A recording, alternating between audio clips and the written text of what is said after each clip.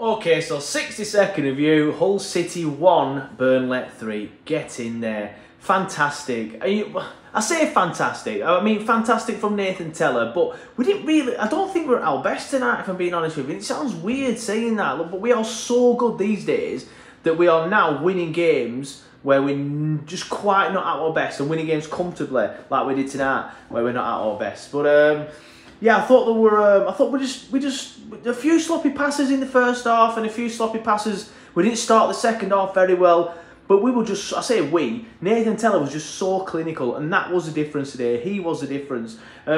Having said that, I do feel like we controlled the game in large parts for the majority of the first half, apart from a spell early on, and the majority of the second half, apart from a spell early on in the second half. But Nathan Tella, listen, sign the contract. We need to keep him. Alan, if you're listening, get him. Happy days, Burnley. Cheers.